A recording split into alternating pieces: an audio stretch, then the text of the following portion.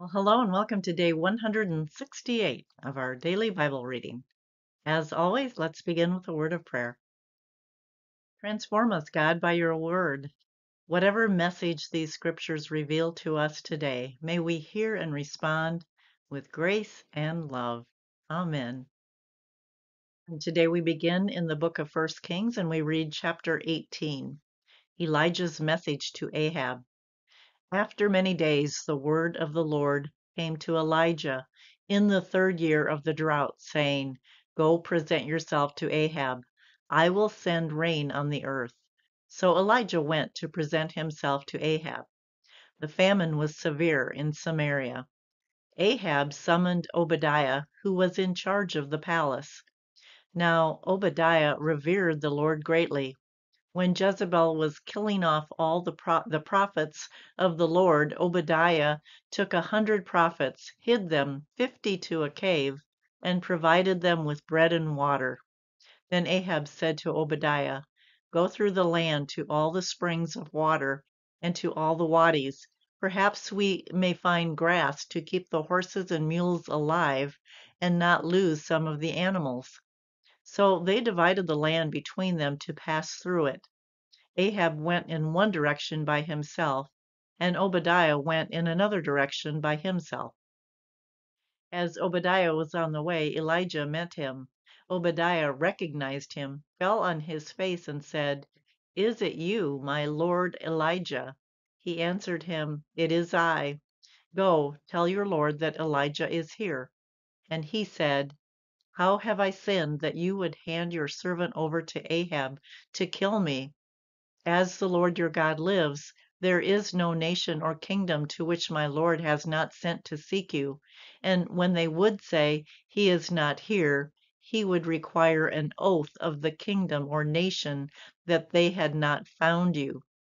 But now you say, Go, tell your Lord that Elijah is here. As soon as I have gone from you, the Spirit of the Lord will carry you, I know not where. So when I come and tell Ahab, and he cannot find you, he will kill me, although I, your servant, have revered the Lord from my youth. Has it not been told, my Lord, what I did when Jezebel killed the prophets of the Lord, how I hid 100 of the Lord's prophets, 50 to a cave, and provided them with bread and water? Yet now you say, Go, tell your Lord that Elijah is here. He will surely kill me. Elijah said, As the Lord of hosts lives, before whom I stand, I will surely show myself to him today. So Obadiah went to meet Ahab and told him, and Ahab went to meet Elijah. When Ahab saw Elijah, Ahab said to him, Is it you, you troubler of Israel? He answered, I have not troubled Israel, but you have, and your father's house, because you have forsaken the commandments of the Lord and followed the Baals. Now, therefore, have all Israel assemble for me at Mount Carmel, with the 450 prophets of Baal and the 400 prophets of Asherah who eat at Jezebel's table. So Ahab sent to all the Israelites and assembled the prophets at Mount Carmel. Elijah then came near to all the people and said, How long will you go limping with two different opinions? If the Lord is God, follow him, but if Baal, then follow him. The people did not answer him a word. Then Elijah said to the people, I, even I only, am left a prophet of the Lord, but Baal's prophets number 450. Let 2 bulls be given to us. Let them choose 1 bull for themselves. Cut it in pieces and lay it on the wood, but put no fire to it. I will prepare the other bull and lay it on the wood, but put no fire to it. Then you call on the name of your God, and I will call on the name of the Lord. The God who answers by fire is indeed God. All the people answered, Well spoken. Then Elijah said to the prophets of Baal, Choose for yourselves 1 bull, and prepare it first, for you are many. Then call on the name of your God, but put no fire to it. So they took the bull that was given them, prepared it, and called on the name of Baal from morning until noon, crying, O Baal, answer us. But there was no voice and no answer. They limped about the altar that they had made. At noon Elijah mocked them, saying, Cry aloud, surely he is a god. Either he is meditating, or he has wandered away, or he is on a journey, or perhaps he is asleep and must be awakened. Then they cried aloud, and, as was their custom, they cut themselves with swords and lances until the blood gushed out over them. As midday passed, they raved on until the time of the offering of the oblation, but there was no voice, no answer, and no response. Then Elijah said to all the people, Come closer to me. And all the people came closer to him.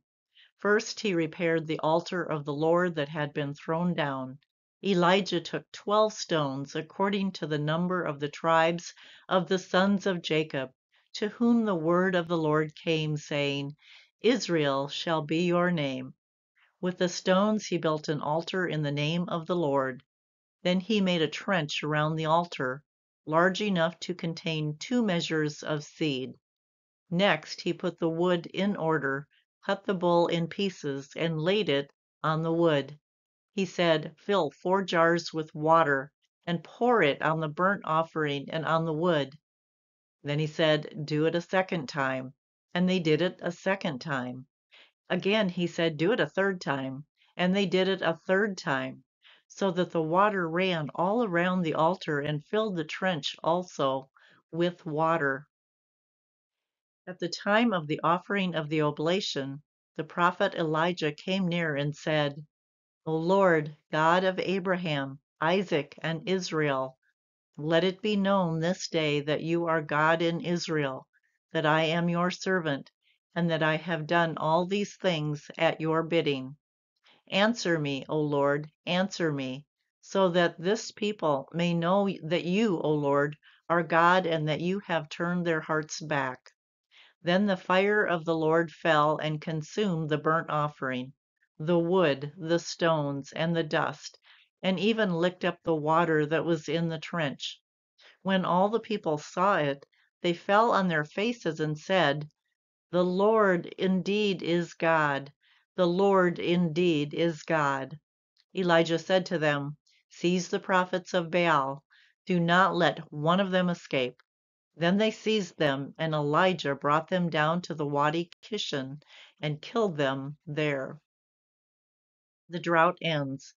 Elijah said to Ahab, Go up, eat and drink, for there is a sound of rushing rain. So Ahab went up to eat and to drink.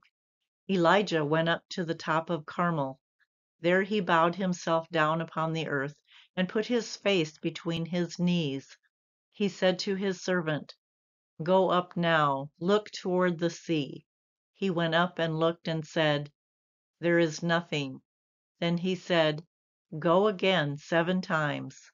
At the 7th time he said, Look, a little cloud no bigger than a person's hand is rising out of the sea. Then he said, Go say to Ahab, Harness your chariot and go down before the rain stops you. In a little while the heavens grew black with clouds and wind. There was a heavy rain. Ahab rode off and went to Jezreel. But the hand of the Lord was on Elijah. He girded up his loins and ran in front of Ahab to the entrance of Jezreel.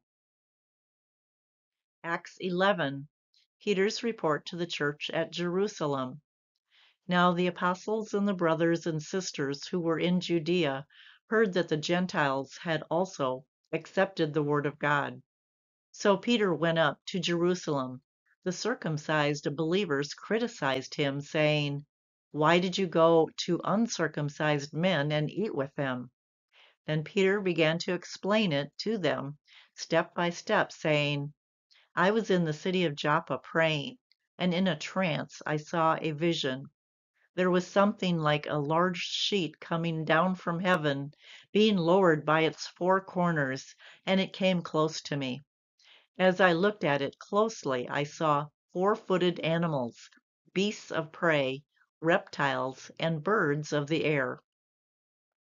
I also heard a voice saying to me, "Get up, Peter, kill and eat."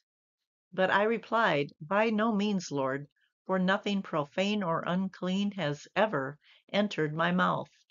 But a second time the voice answered from heaven, "What God has made clean, you must not call profane." This happened 3 times, then everything was pulled up again to heaven. At that very moment, 3 men, sent to me from Caesarea, arrived at the house where we were. The Spirit told me to go with them, and not to make a distinction between them and us.